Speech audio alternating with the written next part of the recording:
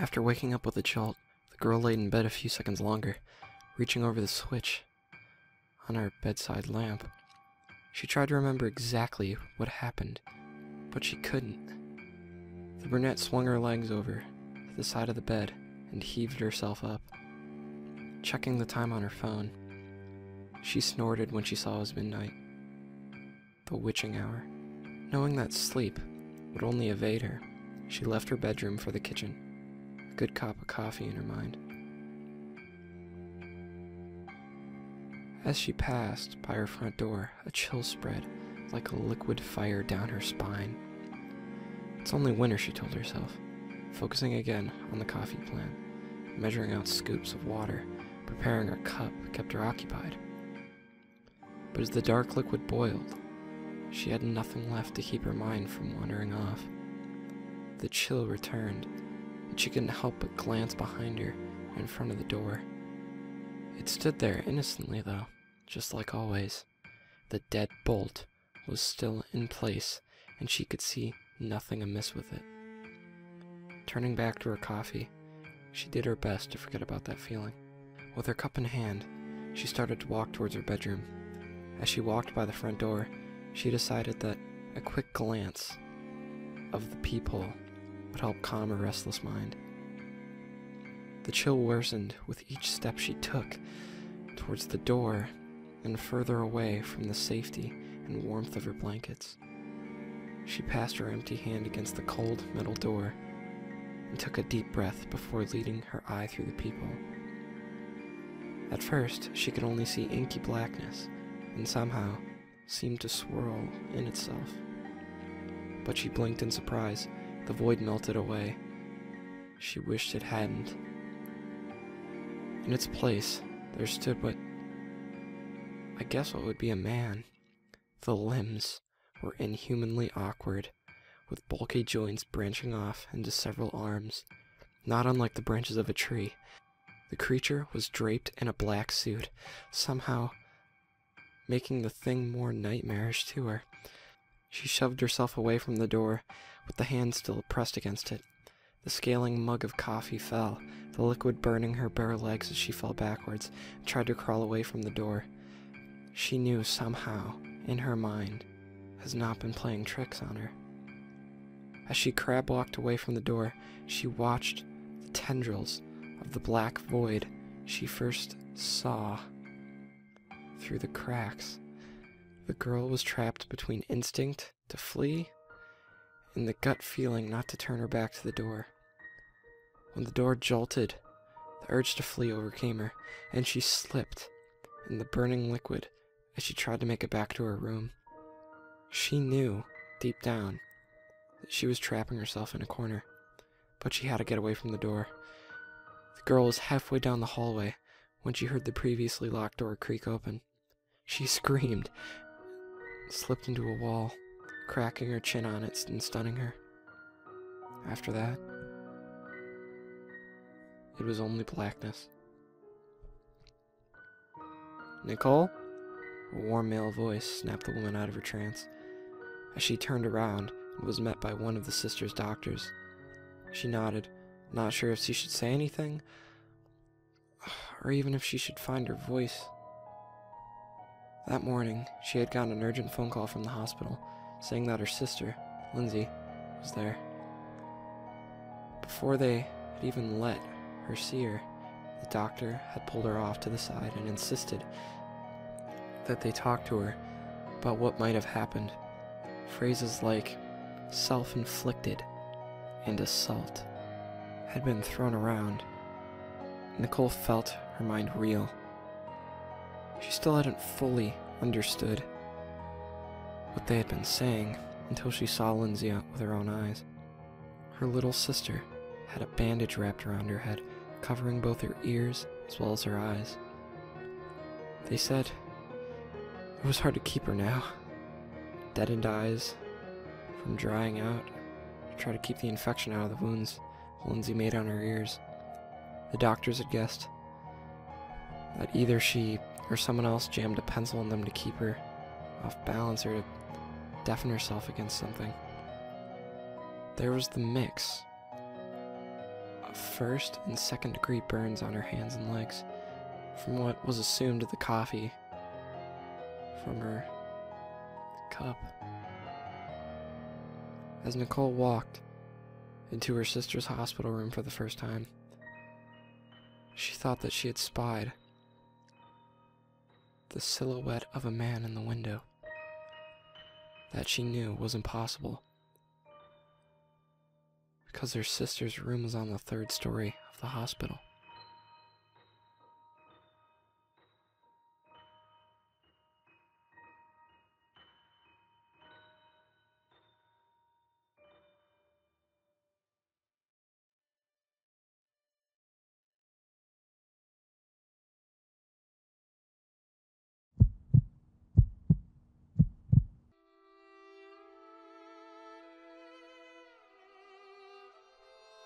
Did you ever come and stumble upon an anime that you just love all of a sudden?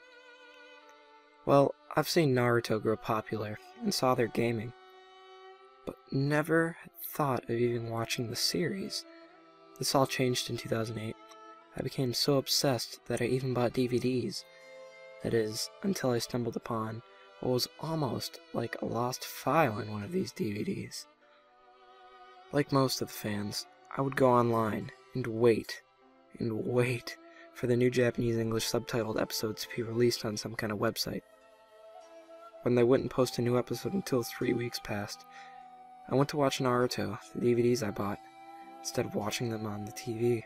I decided I wanted to play it on my new laptop that I bought for my college years. I did not buy these DVDs on any official sites though. Instead, I bought these when they were first made, not edited or anything. The company whom sells them, you see, I had one of those Italis BFFs who would just do anything for you, so he did this for me. Of course, these newly unedited DVDs were obviously Japanese, so I can never understand a word it said. I just saw these animations move on by. When watching this on my laptop, I was wondering if I could insert my own English subtitles, just for the laugh. I could probably make Naruto say "fuck you" instead of "damn it." So I tried to edit the DVD, but with using Microsoft Silverlight software, I wish I never did this. I stumbled upon what seemed to be a frame of an episode, meaning almost like a hidden message. I was toying around with the editing software, clicking frame by frame. I could see Naruto's eyes all bloodshot, looking actually realistic. I thought, oh, Sakura must have punched him in this scene. I was terribly wrong. Naruto was just staring at the screen every time. I used this frame by frame and I skimmed throughout this, seeing Naruto the same way each time, over and over, till it finally stopped. My whole laptop shut down and rebooted. I was scared, petrified. It was pretty freaky. Once it rebooted, nothing special happened until 30 seconds passed. It showed Hidan using one of his joshiness techniques. I guess that when rebooting it just continued the episode I was on. It then paused, showing Hidan's black and white face. Due to his Joshin technique, it then showed Shikamaru's face. Then the episode began to look like those old movies, where it had black spots appear from time to time, making it look like it was burnt. It then began to cripple, turning down. Then the black and white, like those old movies. I continued playing the episode, while Hidan said words I never knew anime characters would say. This was an unedited episode, but Hidan said something in English instead of Japanese voiceovers. Hidan even sounded like the English voice actor. It was almost a demonic voice. Hidan said, "Run, run, cling to life. I will come for you, Rabin. I'm now part of your life. I'm your body. I am a part of you." Then it showed Hidan stabbing himself. Asuma fell on the ground like he used to, dying. It then replayed this over and over. After 5 times of looping, my webcam that's installed on my laptop came on. I could tell since the green light next to it popped up. Then it turned back off. But my face came upon Asuma's, like a horrible Photoshop. I force shut down my laptop and drove to my friend's house. I came up to his house, rang the doorbell, but no answer. After pressing the doorbell 3 times, someone finally opened. It was my friend's mother. I asked her where he was, but she just started sobbing, asked her what was wrong. And her reply was that she said that he died. He began to have a seizure. It was just too much. She shut the door, and all I could hear was sobbing from inside our house. What the hell is going on? I went to my mother's friend's house, since I was too fucking scared to go back to mine. I went to his computer and did a little research on Hidan.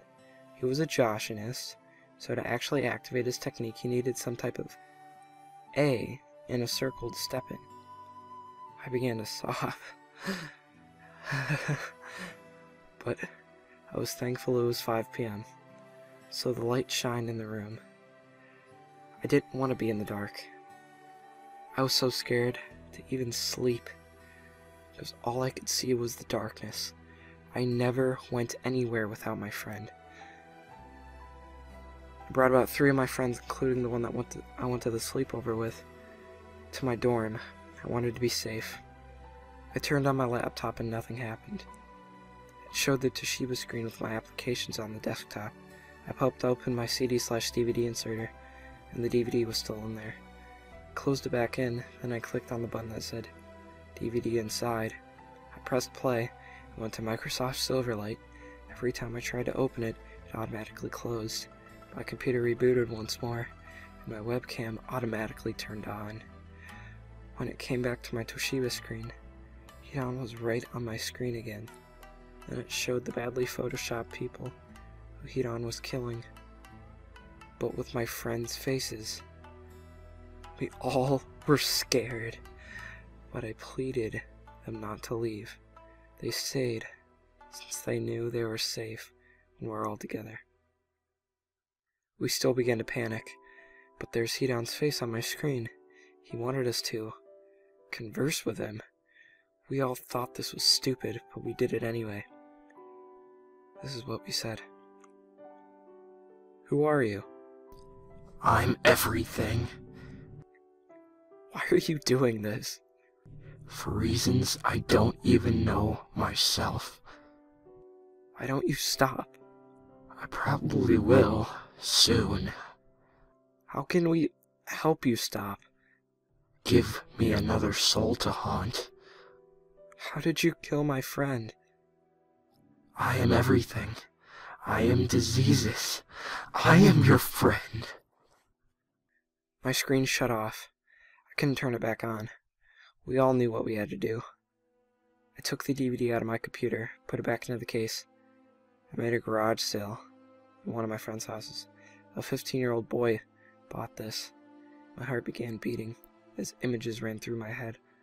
All I could see was Hidan stabbing himself over and over in the Joshiness circle. One of my friends saw me doing nothing, so he just sold the DVD to the boy. I came back to reality, seeing the boy walk away with the DVD case in his hands. I felt sad and relieved. Please, be warned. It's still out there. I should have just got rid of the damn thing. Believe me or not.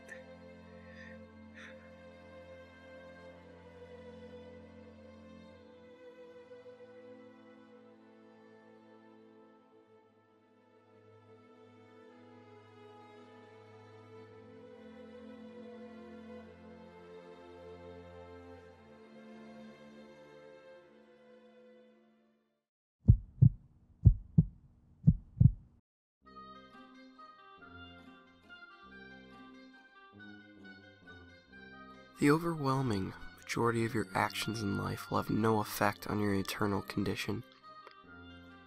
After all, does a grain of sand ever have any effect on a prodigious star? Of course it doesn't. The star cannot even discern the grain of sand. let alone is it affected by the sand's significance. The grain of sand is negligible, as is the condition of most of your life. The good deeds you perform, your philanthropy, your positive mindset, your hate, your murder, your lust, none of these things matter. None of these things determine whether you go to heaven or hell after you die. Heaven and hell do not exist as objective places. All that exists is what the individualized mind believes. Therefore, the conditions of heaven and hell are contingent upon the individual's particular notions. To be more specific, roughly 99.9% of your life is immaterial, and this is the initial 99.9% of your life. All that truly matters is that last 0.1%. This small fraction is paramount. All that matters is your state of mind in the precise moment before death brings down his heavy, rusty scythe. Your state of mind in this fleeting, unexpected moment will remain this way forever.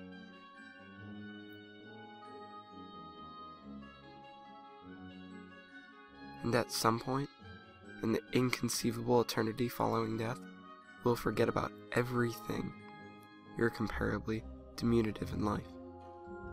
The final emotion is the only thing that remains, and it never dies.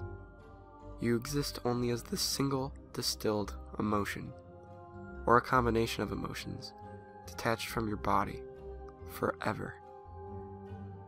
This truth is fortunate for the 0.1% of the human population, whose last 0.1% of life was pleasant.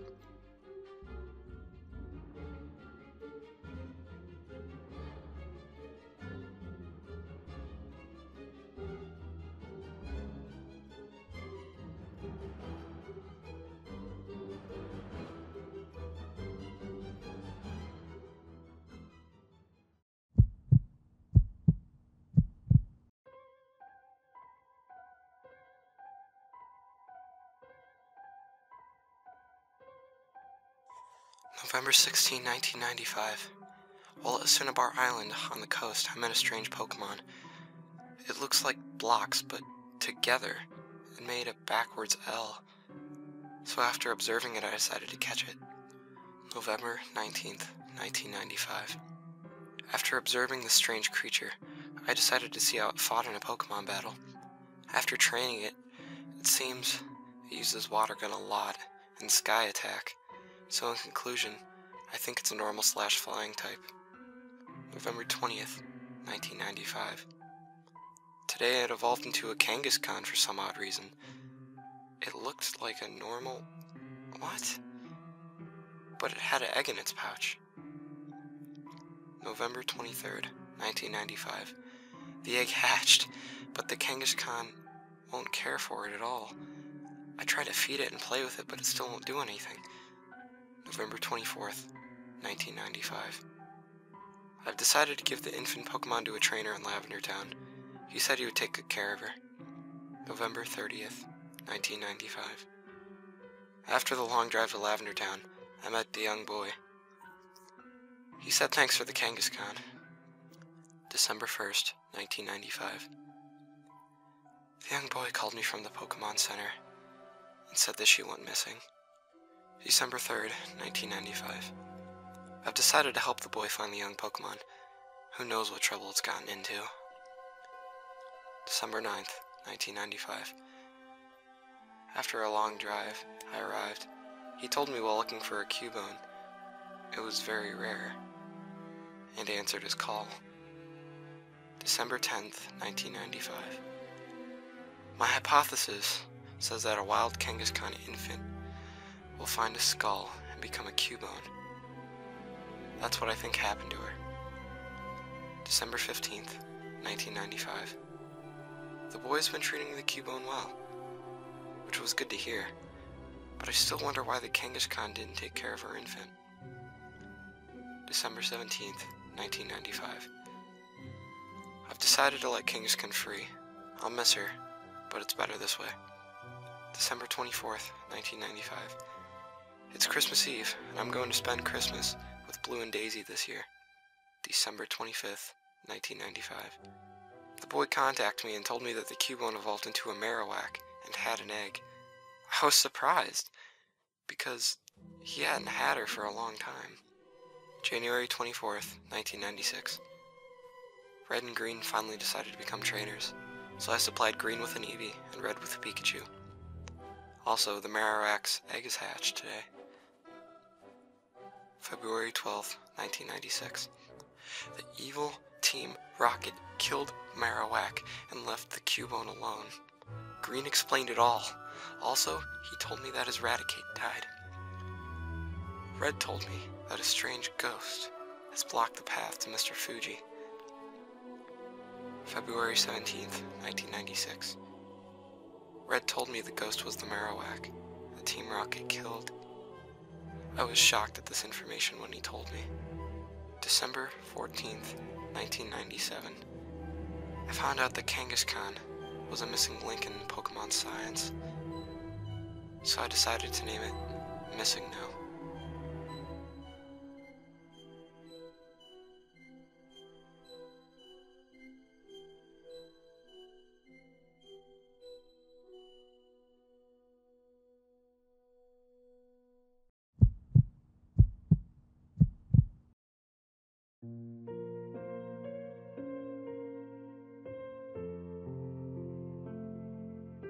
Hello, everyone. Tonight, I would like to lick the blood out of the person.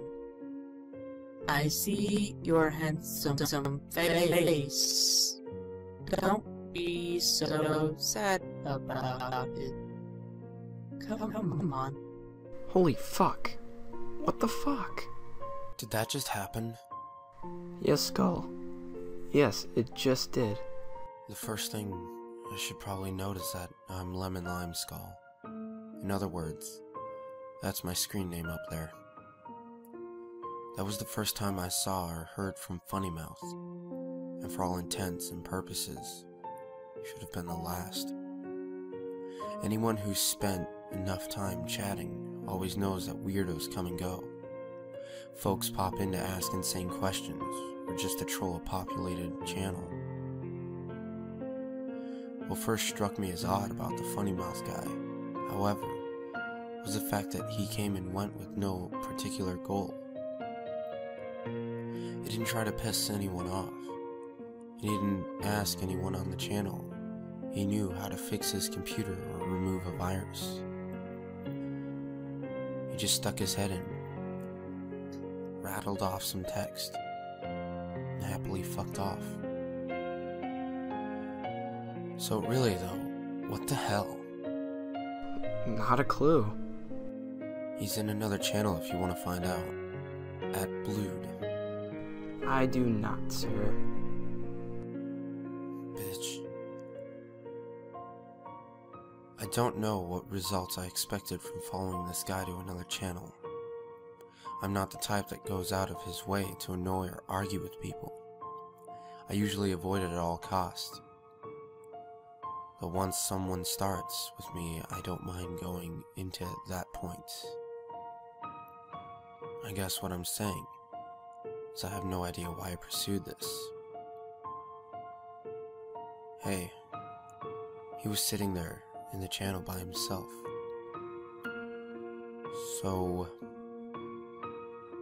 So you're staring at me. That's rude. Sorry. I just do it. It's okay. I see. I actually laughed out loud, and at this point, he was weird and offensive. You can come back to the reefer sales if you want. We're not going to boot you if that's what you're worried about. Or not. Whatever, man. You just seem interested and I'm bored tonight. I am bored tonight too. I always don't. You always don't what? I always don't That's it. I always don't because they don't, and then I get silly. Okay, well, see you around. And with that, I left. The act got old fast, and I felt either this was someone trying too hard or a legitimate moron who was unaware of how to properly use a chat program. Sitting idly by yourself and popping into other channels for a split second seemed like a desperate bit for attention. I might have done that and laughed my ass off in around the 90s, but yeah, stupid. Nothing. I seriously don't know what he's saying. Welcome to the internet. What's sad is that, besides you and me, that guy's the only other active user here all night. Wake up! Blah. Silence dominated the channel for about half an hour as I minimized the window and went about my business. Anyone on? Nothing. 8 users in the channel, not a single one active. Boring. Why are people so boring? Wake up! It took me a few seconds to see it. Funny mouth again. Staring again. I physically slumped my shoulders with a not this shit again sigh. Then I noticed he wasn't in the channel. Anyone else see him? Of course not, because you're idle. Obviously, it was a glitch with either my client or the server. The message was kicked up from earlier in the night. At random, these things happen. Still, it creeped the hell out of me. After a few minutes of sitting there with a really cold, creepy feeling in my stomach, that I shouldn't have done something feeling, I decided to stop trying to brave it out and just close out the entire chat program. Sure, I could just have hung out like everyone was fine, but why bother to try and prove I wasn't spooked? Hell, nobody was even around to see me slink away. After a few more hours screwing around on the web, I went to bed at around 2:40 a.m. One thing I've always prided myself on is that I do not have nightmares. At least not regularly. Usually. If there are any monsters or ghosts or nuclear wars in my dream, I get to control it and I have a great time. I'm shooting zombies in the face, outright telling ghosts they're not real, while I laugh at them. And if there is some disaster, I always know how to get to the safe spot, while every other MF's fries. I've had maybe 4 actual nightmares in the past 10 years. And yes, I'm completely serious. First nightmare of my adult life was in 2005.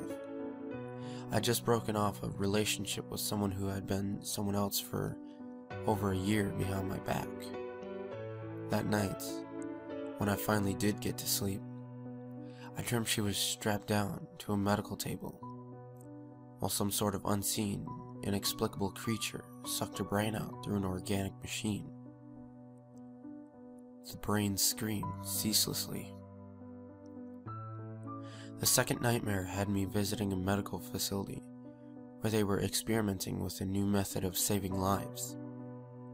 There was a fantastic tour of this high-tech facility. Lots of wonders of modern science, people in lab coats, etc. Then, I was led to a room where 3 car crash victims had been saved by their technique. This included a slowly rocking young girl whose face had been completely distended and hung around her chest, and a woman with nothing but a cluster of twitching, severed limbs, all held together by a drawn-out, kite-like span of flesh. The third came soon after the second. I was being astonished by the 2 people. One who wanted to insult me to no end, and the other who kept trying to pinch to tweak me in absurdly ineffective ways. Thinking I would control the stream like others, I set the two men against each other, thinking it would be some sort of poetic justice. Instead, the pincher became increasingly violent until he was pulling at the other's cheeks, grabbing his tongue with his fist and fiercely pulling it until it came out. Then he pulled the fellow's eyelids until they distended in some sort of grotesque prolapse. I suppose that I'm getting at this is, even when I did have nightmares, I was never actually target of any sort of horror. It's always been a kind of empathetic horror related to someone else getting brutalized. This night, however, was different. As soon as I fell asleep, I started dreaming. Basically, it was a reoccurring dream I have where I'm in the woods, just checking out animals and birds, generally acting chill.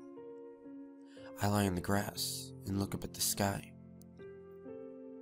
It's always a dream I welcome, because if I've had a shit day, I'll wake up happy and ready to start over.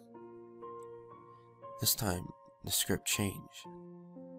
I laid in the grass, but while I was staring at the sky, I felt something odd. It was a cold, squirming feeling on my neck. In the dream, I reached to my neck and pulled away a long, withering earthworm. Earthworms disgust me. If I see one in the yard, I'll specifically get a shovel and heap dirt over it, simply I don't accidentally see it again. Disgusted, but more or less content, I flung the worm aside and continued my dream.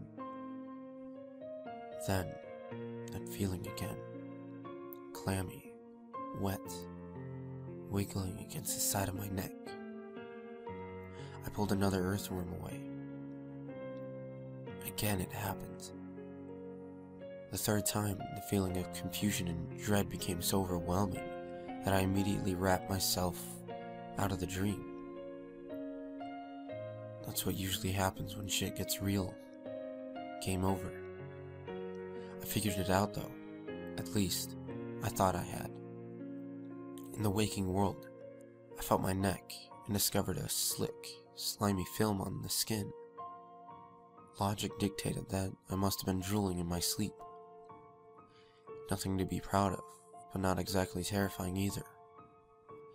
My dreaming mind must have translated the icky feeling into an appropriate creature in the forest stream.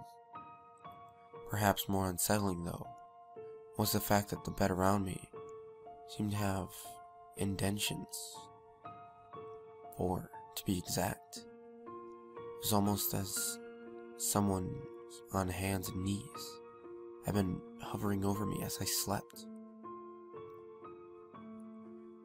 There was any number of reasons that could have happened. But from then on that night, I slept very lightly. Any little thing, like the sound of a ceiling fan, would wake me up straight. I had no real interest in going back to the woods that night. When morning came around, I got ready to take off, to get out of the house and shake the cowbells out. I only planned to check my email real quick to make sure I didn't have any pending transactions or questions I had to answer. Surprise! I had a good time to talk to you. It can be fun again. You'll see what I don't like. Stop it. As you probably recall, I hadn't given this asshat my email address. However, logical answer, someone else on the chat must have. He obviously came back to the reefer sales, as someone who I was, and that douchebag completely betrayed me, knowing I don't give out my personal contact info. Although, the email was dated 2:40. That was pretty much the moment I had went to bed. when everyone on the channel was still idle. Even though I well and truly knew I was taking some sort of bait, I responded. Yeah, bro, not exactly sure I want you emailing me. It was clear and to the point. There's no mistaking the message I was sending, and though it was snippy, I wasn't goading him to reply by starting a flame war. But of course... Come on, don't be so sad about it. I know you can like it. We will have fun a lot of the time. And with that, I blocked his address. Really, I should have done that in the first place. But I still have some sick sort of interest in exactly where this was going. Maybe if I put my foot down, he would admit he was just screwing around and call me humorless wet blanket. When I saw it was just the same old bullshit. It gave me the green light to go ahead and shut the guy out. For what it's worth, you can relax at this point. The blocking's stuck. There's no follow-up messages circumventing the ban. After a few minutes, I assured myself that it was all over, and I went about my day.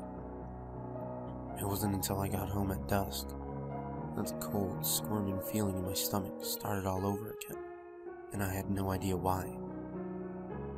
That's not entirely true. I had some idea. I checked my email. Nothing from Funny Mouth. However, there was an email from George. Hey, refersales.com is fucked up. I can't get shit to load. When you're online, please take a look at it ASAP. Peace and carrots.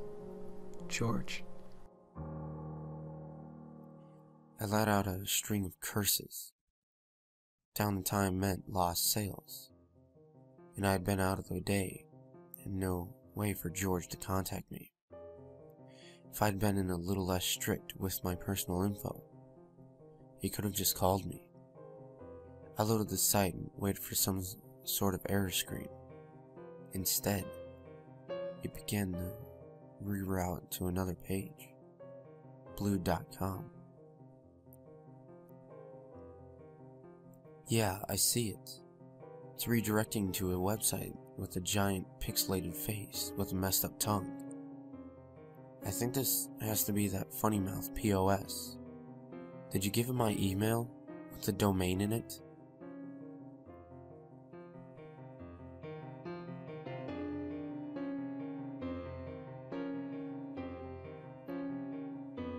And George emailed me a screenshot of the site giving a 404 error, along with a coming soon notice for blue.com.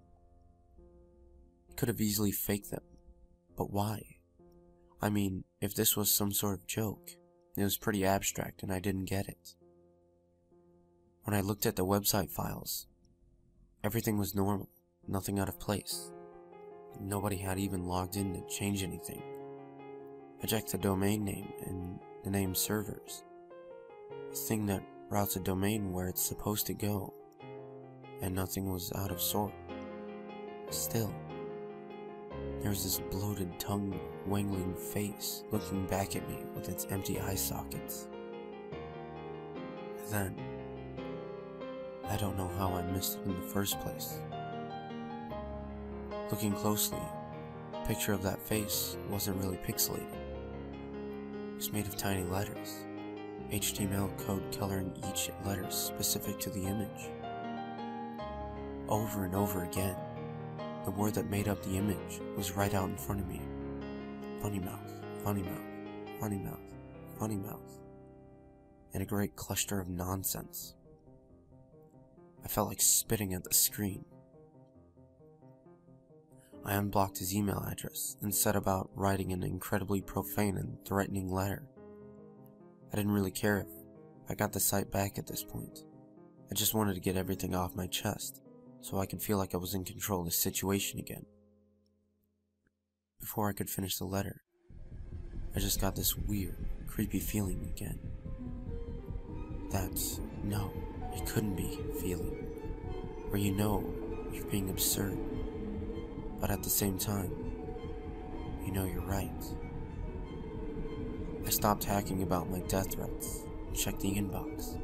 I see your handsome face like it's come on, so about. I know I see like it.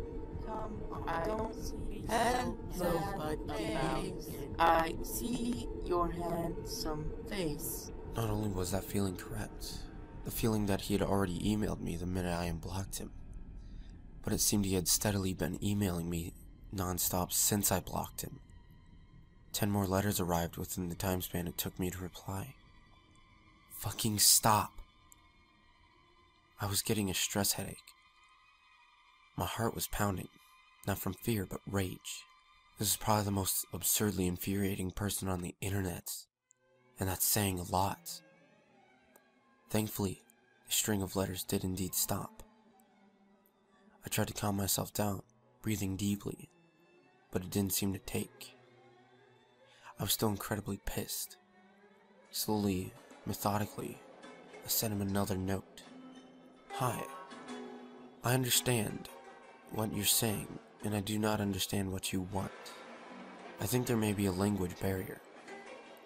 Is your first language English? I think you have done something to my website, and I'd like you to undo it.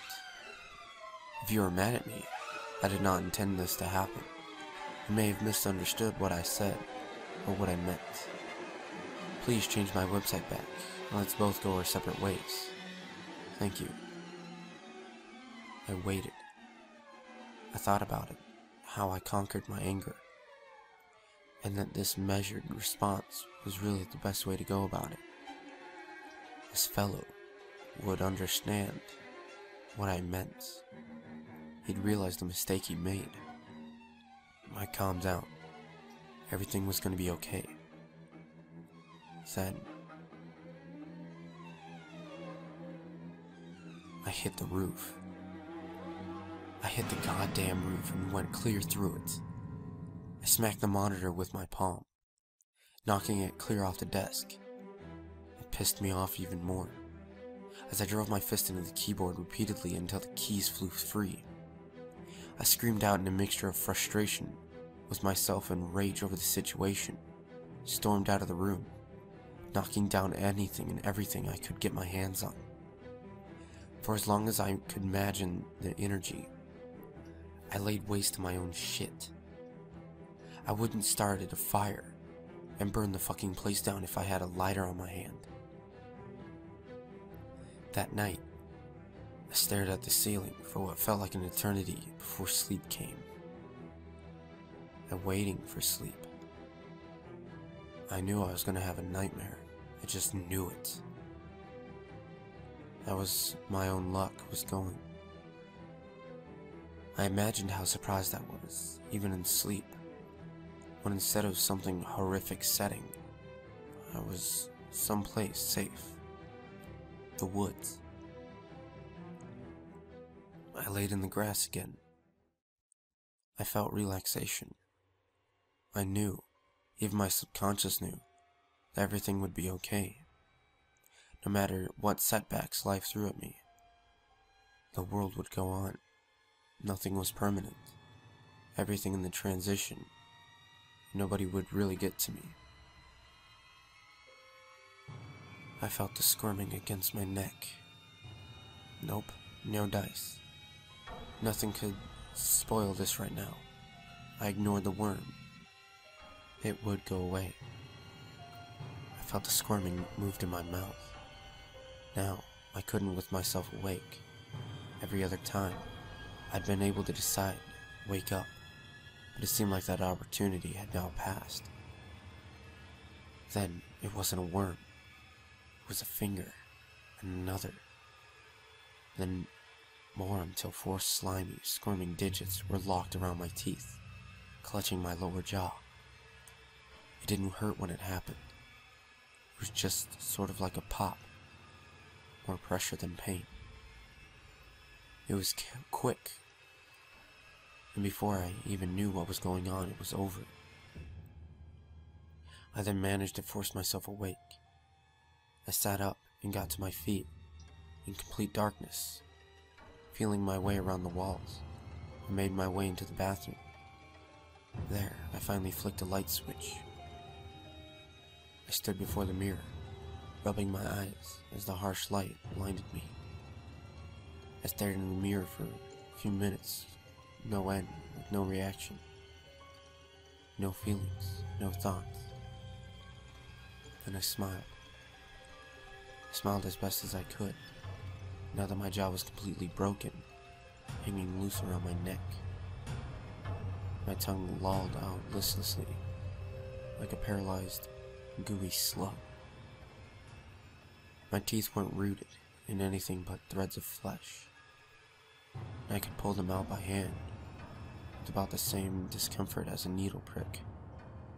I laughed, the halting sound coming out like the gurgling of backed up sewer drain.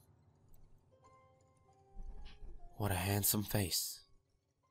What a funny mouth. A funny mouth. I see your handsome face. Don't be so sad about it. Hey Charles, where the fuck were you? Charles? Hello?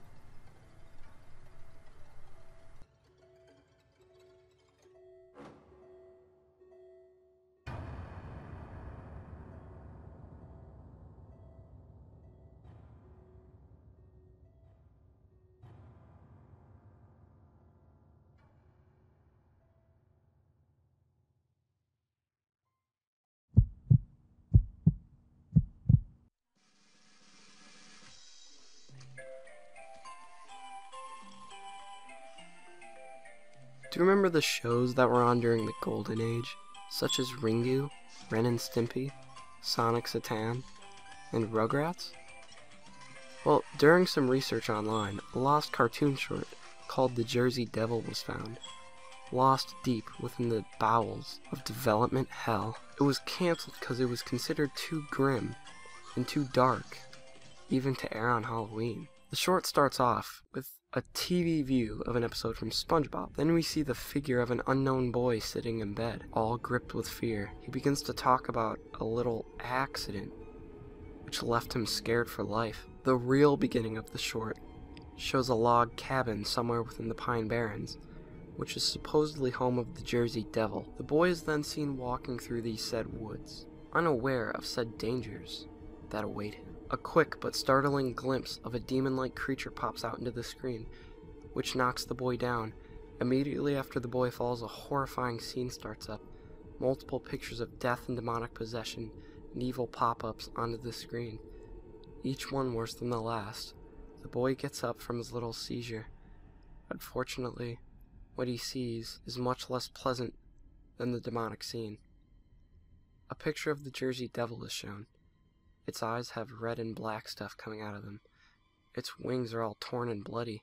Its mouth is so wrong and jagged, almost a destroying look of teeth, and its entire figure isn't anything to look at either. The unknown boy starts running away, with the creature in hot pursuit. He eventually gets to the house he was planning to stay in, where he grabs a sniper rifle from underneath the lawn chair and proceeds to shoot the monster in the head, which knocks it unconscious. We are then treated to what appears to be a live animation, in which the boy mentions his newly developed fear of the paranormal and that he will never again underestimate the possibilities of the unknown. After that, the figure of the demonic creature appears, walking past the window before it stares at the camera with a blank, deathly stare. Then the credits roll, but they aren't like the ones you would expect. They're just a bunch of random text, which appears to have been typed using the infamous Zalgo font. If one manages to sit through the credits, another short starts playing. The victim this time is some unknown hunter carrying a rifle, intending to shoot something. But what comes up after is another picture of the Jersey Devil, accompanied with vicious animal growls and the scream of a man. The next part is nothing but a shot of the hunter's hand, which is accompanied with the sounds of chewing, a little glimpse of a torn wing.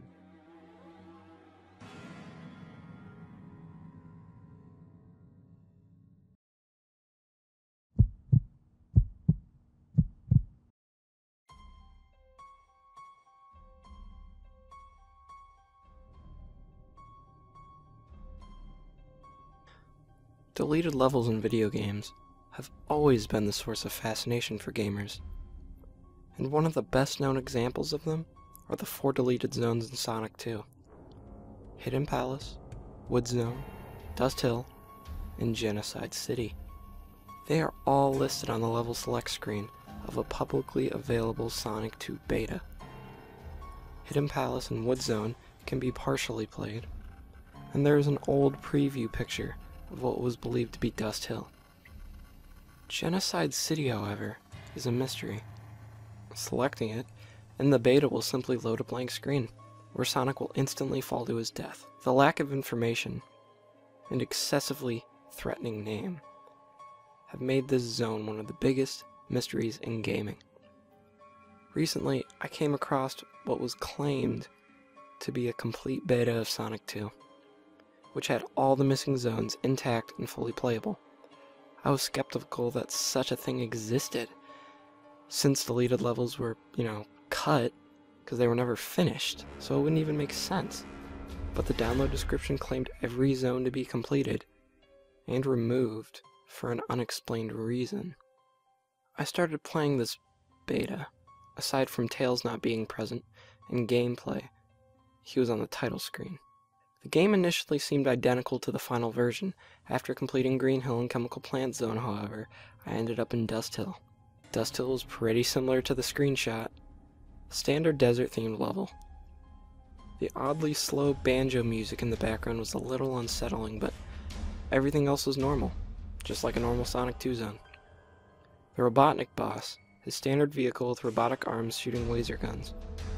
Although they fired standard energy bullets, after Dust Hill, I went through the Aquatic Ruins, Casino Night, and Hilltop Zone with no differences from the ones in the final game. After Hilltop, I entered Wood Zone. Like Dust Hill, this fit perfectly. With the exception of some odd textures and carved wood platforms, they looked almost like faces.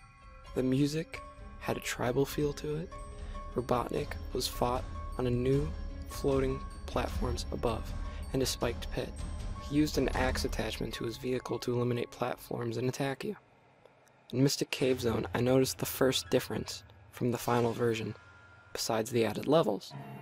I collected the 7th Chaos Emerald in it. I didn't get any message about Supersonic, just Sonic got them all message. I couldn't turn into Supersonic either. After completing the Oil Ocean, I went to the Hidden Palace Zone. It was pretty much like the version in the well-known beta, nothing unusual until I got to the end of the second act. Tails was tied to the Master Emerald. Robotnik was hovering above him, doing a laughing animation.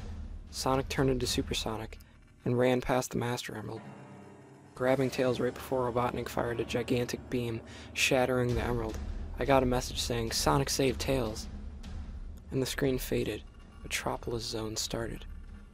I could change into Supersonic with 50 rings now, and Tails was following me. The rest of the game was like the normal version. Genocide City Zone never showed up. Confused about Genocide City's absence, I looked around online, trying to find information about the version I had just played. I couldn't find anything, so I decided replaying the game without the Chaos Emeralds. Everything in the game was identical until I reached the Hidden Palace. Tails was still tied to the emerald, and Robotnik was still above him. Sonic ran to the emerald to try to save Tails, but Robotnik fired the energy beam diagonally, knocking Sonic back. Robotnik fired his huge beam at the Master Emerald, hitting Tails this time. I heard a loud, high-pitched shriek, which I guess was supposed to be the voice of Tails. When the beam went away, Tails and the Master Emerald were both gone without a trace. Robotnik did a laughing animation and flew away. Sonic did an animation. I had never seen him do before, where he fell to the ground and just laid there. The words, "You couldn't save him," appeared on the screen, and the level faded out. The next zone, as I was expecting, was Genocide City. When it loaded, it was a blank screen. Just like the well-known beta, Sonic fell to the bottom and died. I had 14 lives then, and this following sequence repeated itself 13 times. When I was down to 1 life though, the level finally loaded. The best way I can describe the graphics is a combination of chemical plant and metropolis zone, with many objects in the background on fire. The music seemed to be a remix of the title music, but played with nothing but bass tones. There didn't seem to be any rings in the zone. So, being down to my last life, I proceeded with caution. There didn't seem to be any enemies in the zone either. More and more animals appeared as I went deeper in the level. Soon, the floors were covered with them. The only challenges in the level were some simple platforming sequences. I had to jump over gaps. And the floor led to a burning fire at the bottom of the screen. After going through what felt like a normal Sonic 2 level in length, I reached the goal sign. There was a small gap between the floor and the goal sign. After touching the sign, instead of running like Sonic usually does, Sonic turned around and just looked at the direction of the gap for 30 seconds. He ran into it, falling to his death. I got the game over screen. What? I had forgotten that I had a couple continues earlier in the game. I selected the yes continue option, but I heard an ear-splitting buzzing noise, like games do when you choose the menu option you aren't allowed to. I tried a couple more times, but the game clearly wasn't going to let me continue. I finally chose no. And the game over screen, similar to the bad ending in Sonic 1, except of juggling emeralds, Robotnik was juggling the bodies of the creatures you free. I'd reset the game to get away from that title screen. I was disturbed by what I had just seen. This certainly explained why Genocide City had been removed from the game. But I couldn't imagine what made Sega even consider doing something like this. Even though I had already played the game through and gotten to the good ending, I felt like I had to do it again. That I could leave the game the way I played the second playthrough. So far, the 3rd time in one day, I started the Sonic 2 beta. The first oddity was the title screen. Tails was gone from it. Sonic didn't seem to notice. There was a bit of empty space in the circle of them coming out of. I started the game and it seemed normal until I collected 50 rings and I entered the first bonus stage. Instead of rings coming at me wave after wave, bombs appeared. I dodged for as long as I could, but I finally got hit. Instead of doing his lose ring animation, the 3D Sonic model died with a death animation, and the bonus stage ended. The results screen listed 0 for every stat, but the message at the top was different. In solid black text it said, "You can't bring back the dead." Getting really scared at this point, I collected another 50 rings as quickly as I could. But the bonus stage I entered was identical to the ending with the same message. I deleted the beta from my computer and downloaded it again so I can get the good ending again. I nearly screamed when I saw the title screen without the tails on it. As I feared, I got the impossible bonus stage again, but this time the message was different when I lost. You can't reverse your mistakes. I was terrified and was clinging to the irrational belief that if I could just get a good ending again, everything would be better. I went on a different computer, downloaded the beta, got the same title screen. Acting on baseless instinct by this point, I went to the bonus stage again. The message this time: you have to accept your mistakes. I deleted the beta from that computer as well. I realized that the computers were sharing an internet source and that was a possibility that it was some kind of trick or virus. I went to my trusty Genesis, took out the Sonic 2 cart that I had for 17 years. If I could just see tails in it, I knew everything would be okay. But I still haven't gotten up the courage to risk it. Every rational part of me knows the beta couldn't possibly affect my cartridge. But I'm too afraid. Afraid of what will happen if I see the title screen without tails in it. I dream about it every night. But I just know that it will get so much worse.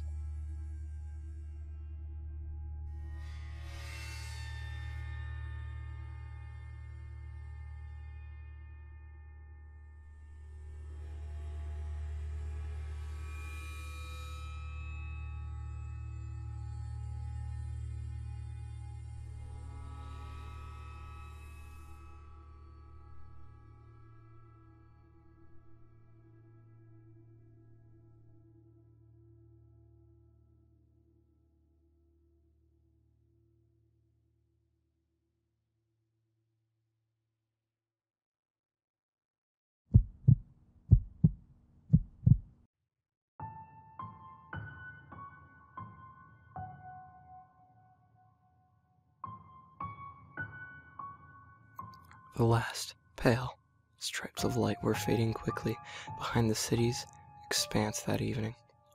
The street, still damp from a recent rain, glimmered thinly. The streetlights had not yet flickered to life, and the street was hanging suspended in that breathless, squinting moment between light and dark. I was on my way home from what had been a difficult job, leaving me exhausted and grim. I took long steps, my hands balled into fists, shoved deep into my pockets. It was chilly, not biting cold, but a murmuring one. A cold that sent its pallid hands lightly creeping along your skin, whispers of touch that raised goosebumps, hair in suspension. I felt my heart rate quicken, my breathing become labored. I paused, eyes fluttering shut. I heard the muted crunch of a single footstep behind me. Then nothing. There was someone following me. I set off at a dead run, all springs and gears turning, now that there was no mistaking it. I most certainly had a pursuer. I didn't look back, I only ran. My feet slapped the pavement hard, jarring. We ran together, my pursuer and I. A manic, high-stakes dance. Through Hyde streets, back alleys, and over garbage cans. Finally, we reached my street. I jumped one-handed over a fence, through the backyard, and ran to my front stoop. I reached my front door, a mad scramble with my keys. I knew if I could make it in the basement before I was caught, I would be home free. I ran to the basement door, shoved it open, then tore down the stairs, jumping down the last 2 steps before hiding in the shadows. My pursuer showed as he crept down the steps of my basement, each foot descending further into the murky gloom. A weak ray of light shining down on the basement stairs allowed me to see my pursuer's hand brushing and feeling his way along the cold basement wall, searching for a light switch. I heard his every breath, ragged, heavy, and wet, and his hand met with the light switch, and it quickly flicked on. I watched as the man in the blue uniform stood frozen in terror as his gaze swept over the room. From the blood-stained walls to the gory freezer in the corner to what was left of my previous dinner on the surgical table. He didn't hear me creep up behind him, but he must have felt the throbbing bulge in my pants as I emptied a full syringe into the flesh of his neck. "Well, officer," I whispered to the policeman's ear as his bloody body went limp. "Looks like you've solved the case."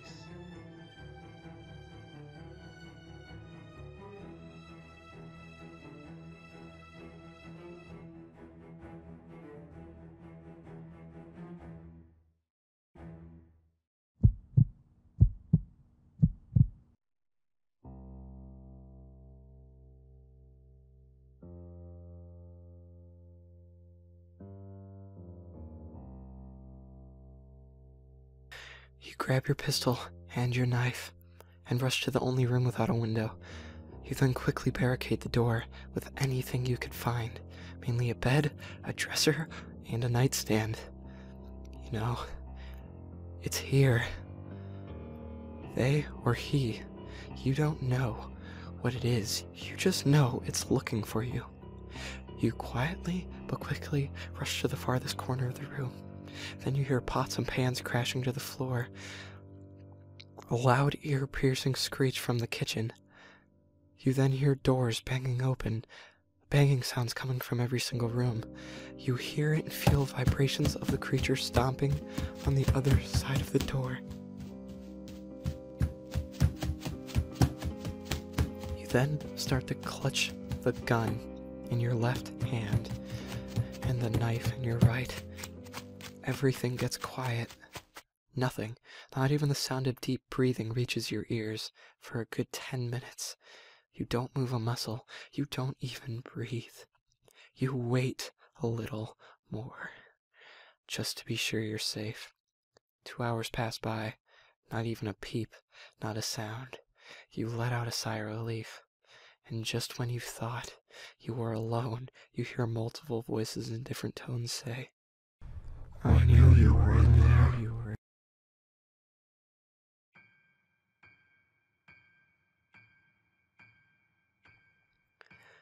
Behind you, you quickly get away from the wall to see the words written in blood on the wall that read, "Your soul belongs to me."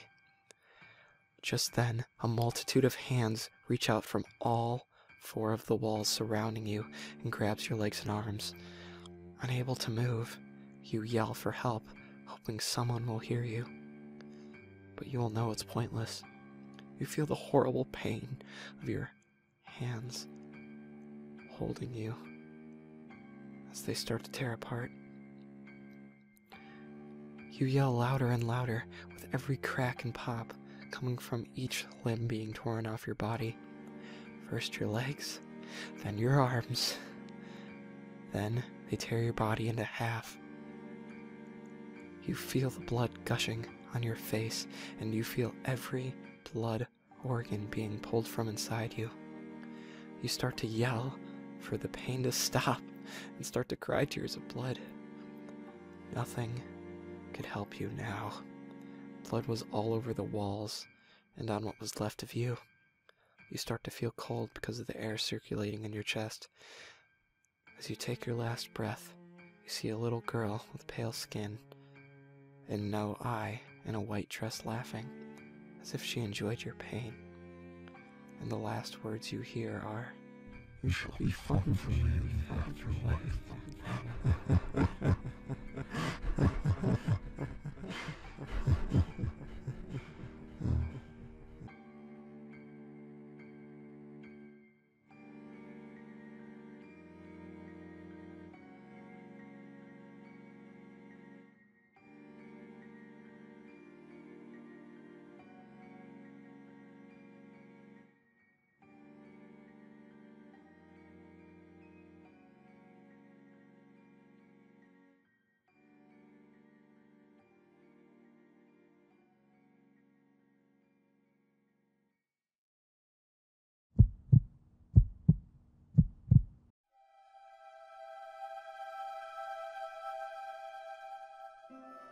Remember that old man on the construction site of Vermilion City?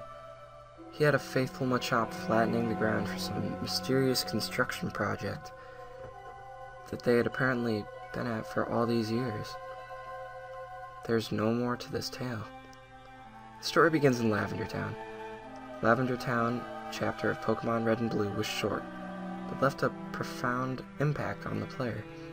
Team Rocket was at it again, stealing the skulls of Cubones in the tower. Local celebrity Mr. Fuji attempted to stop them, but was easily subdued and taken hostage. You, the valiant hero, rescued Mr. Fuji and put an end to Team Rocket's nefarious plot. The story was juvenile, but there seemed to be so much more to it. Perhaps it is the music that played. It sounds quite simply like fear.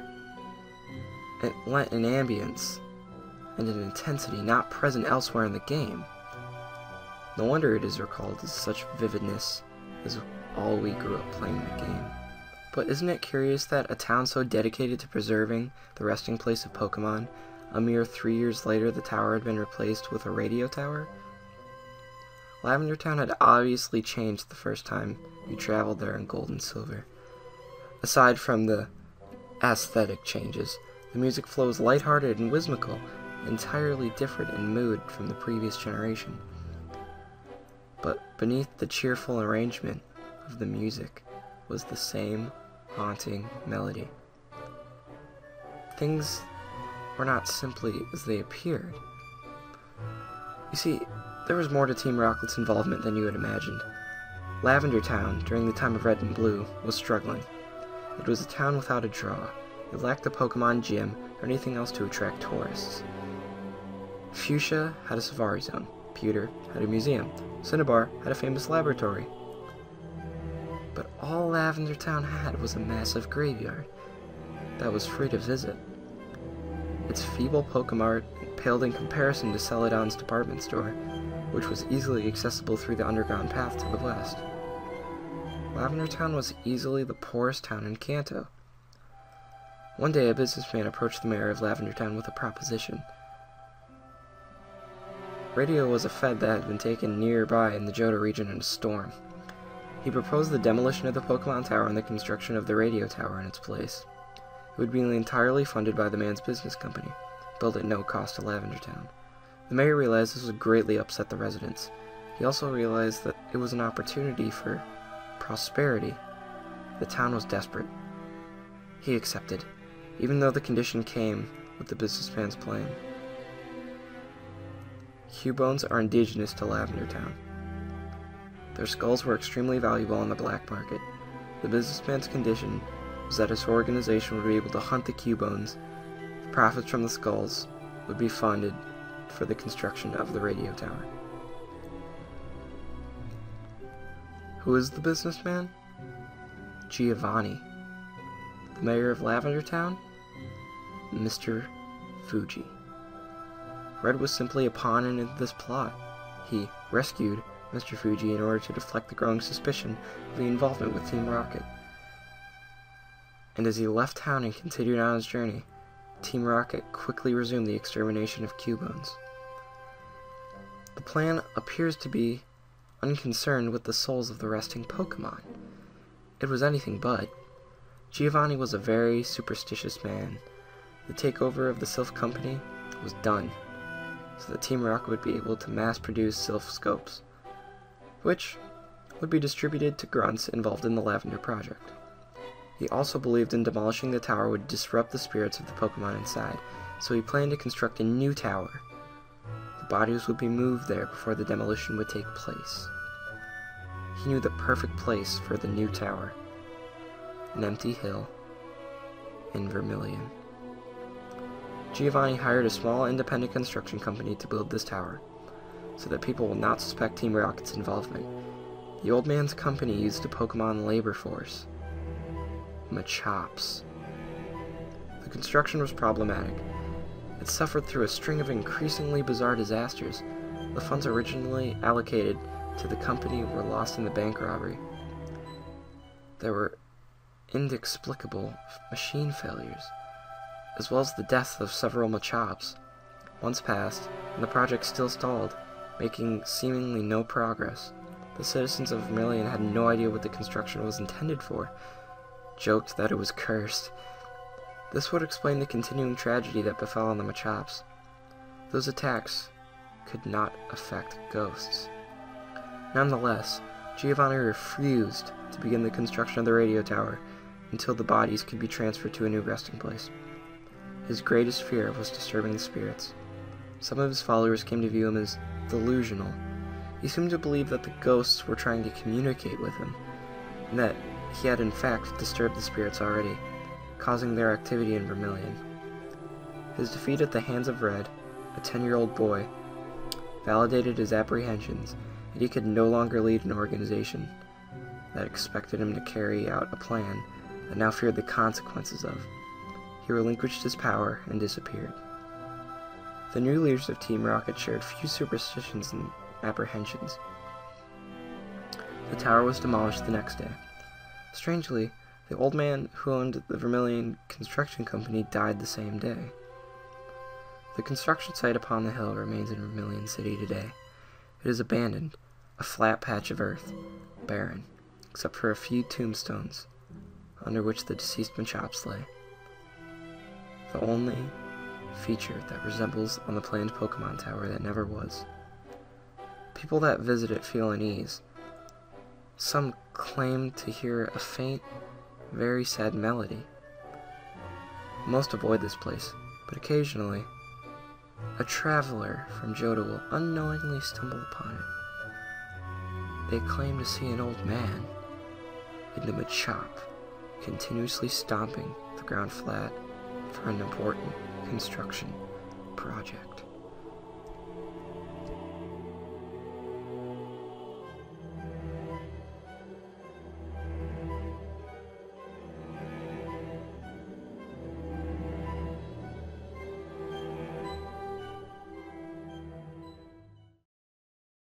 Happy birthday to you.